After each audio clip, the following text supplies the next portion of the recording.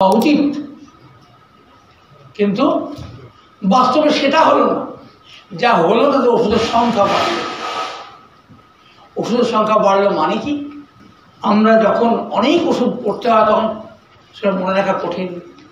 যার জন্য রেপার্টরি এলো স্যার কেন্টের হাত ধরে, যে স্যার বলেছিলেন রেজাল্ট অফ দ্য ডিজিজের চিকিৎসা করো না, কারণ এই রেজাল্ট অফ দ্য ডিজিজগুলি এসেছে 6টি ট্রু ডিজিজের হাত ধরে।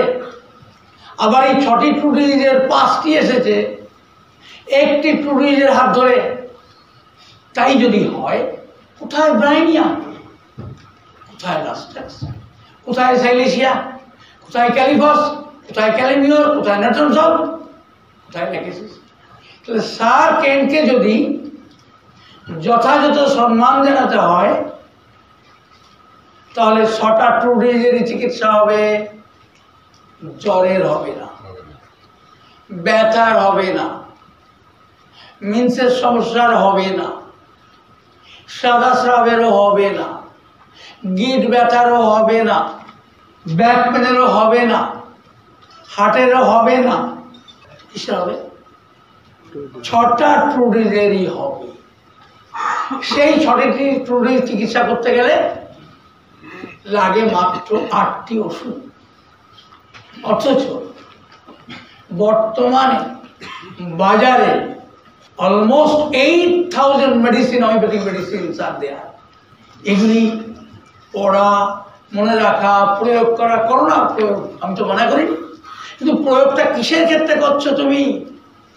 রেজাল্ট অফ দ্য ডিজিজের ক্ষেত্রে করছো। স্যার কেন কিন্তু ওটাই প্রথম মানা করে দিয়েছেন, করো না। করো না কি করব? স্যার কেন্ট আরো বললেন যথাসময়ে ট্রিটমেন্ট করা উচিত। স্যার বললেন না যথাসময় মানে কি, যথাসময় কি বুঝবো কেমন করে? যদি আমি বুঝতেই না পারি তাহলে চিকিৎসা করবো কি করে? অনেক কথা স্যাররা বলে গেছেন, সমাধানের উপযুক্ত পথ বলে যাননি। আমি মনে করি সৃষ্টিকর্তা আমাকে এর জন্য দুনিয়ায় যে না বলা কথাগুলিকে তুই বলে দিয়ে যা, তাই আমি আজ এখানে বলে আমার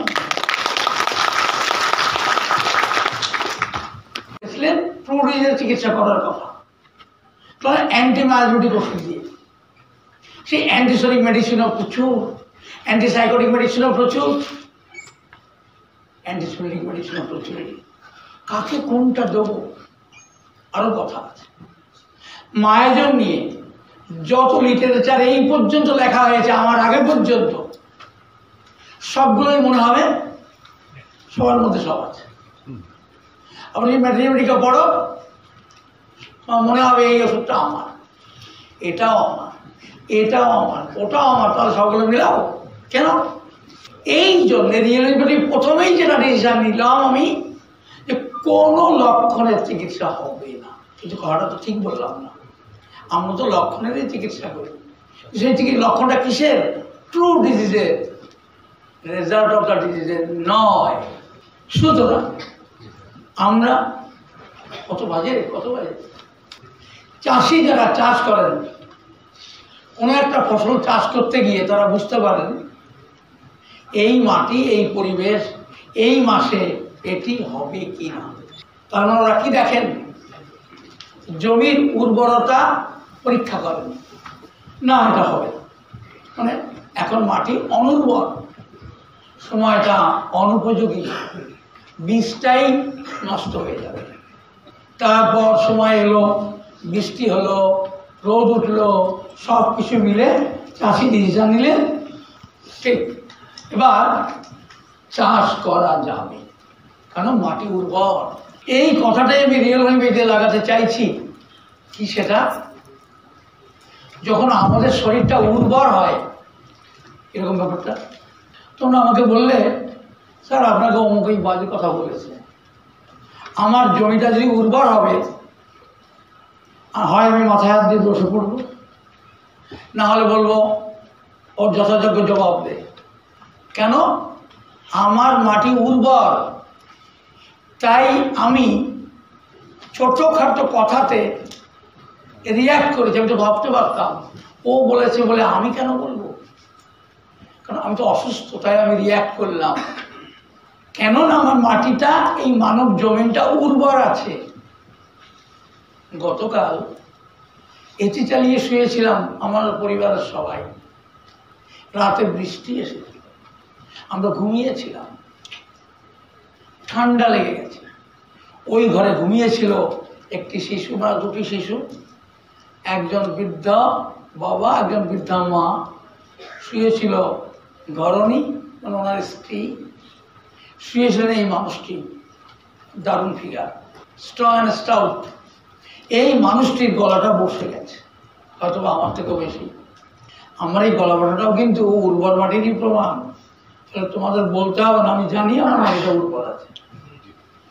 কি হলো না, ওই যে মানুষটা, ওই মানুষটার কি হলো, সকাল হতে হতে হাঁচি, সর্দি, গলা ব্যথা, জ্বর এসে গেল, এত কিছু হয়ে গেল। কারণ ওনার মাটিটা ছিল উর্বর, যেমন আমার উর্বর। উর্বর শরীর যখন হয়, বিভিন্ন রকম রেজাল্ট অফ দ্য ডিজিজ সেখানে জন্ম নিতে পারে।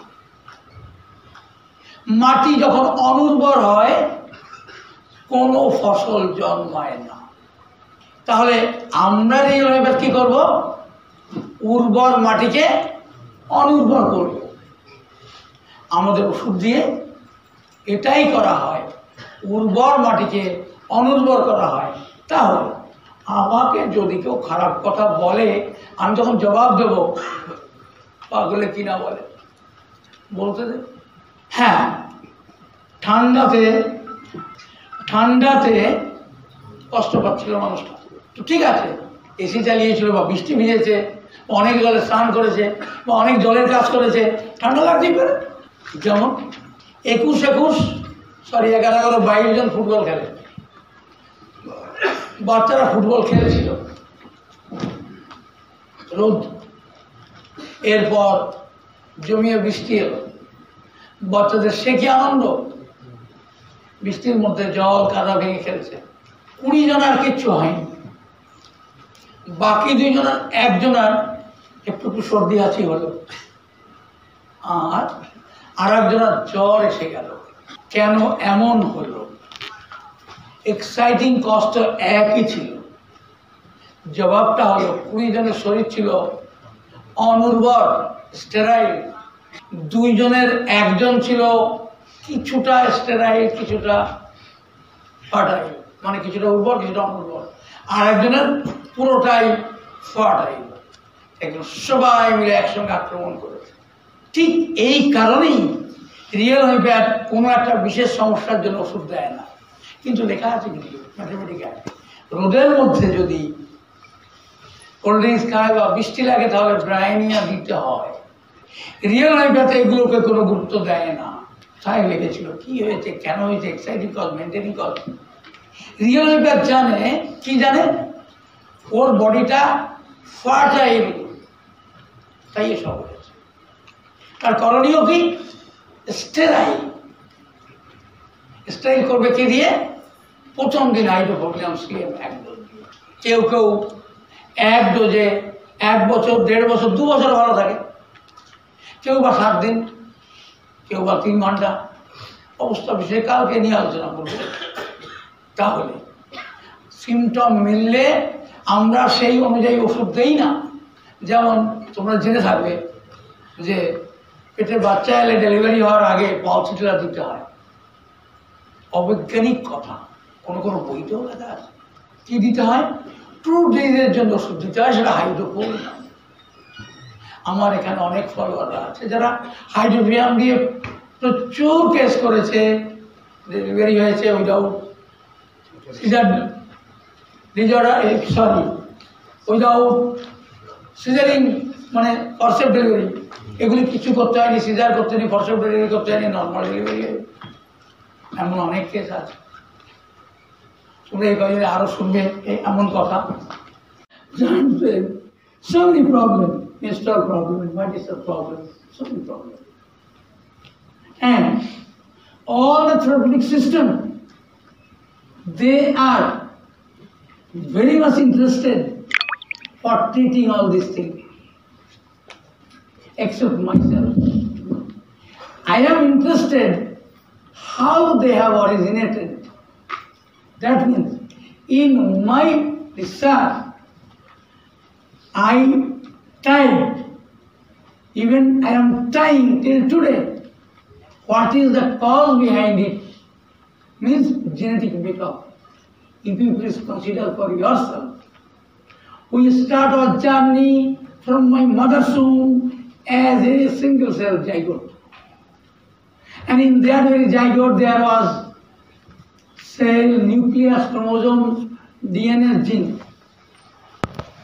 And everything we are having, but you can tell, no sir, during COVID, someone was attacked with COVID, someone not.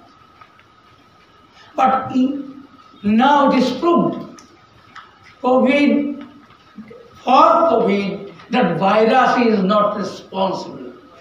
Responsible factor is genetic makeup, the genome. So, that is why I don't know how I have started my journey. That treatment should be not for virus, not for bacteria. Treatment should be for the genetic makeup or genome. So, suppose you are coming, you have come to me for your joint pain. Lots of medicines are there for joint pain. But we should not consider all these things. We have to find out which one is the responsible factor for this joint pain. If I give medicine for joint pain, it will be okay.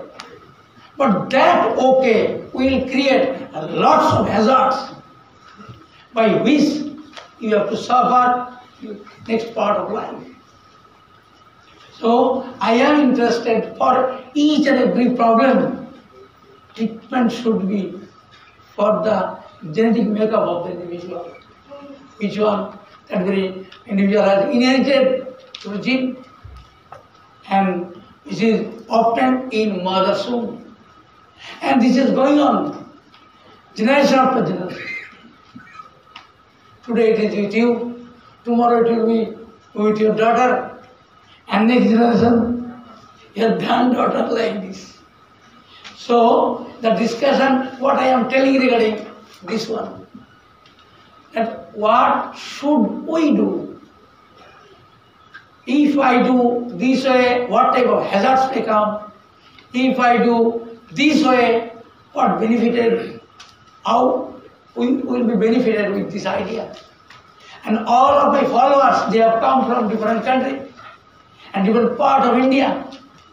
They are following it, and I am trying my level best to share my knowledge.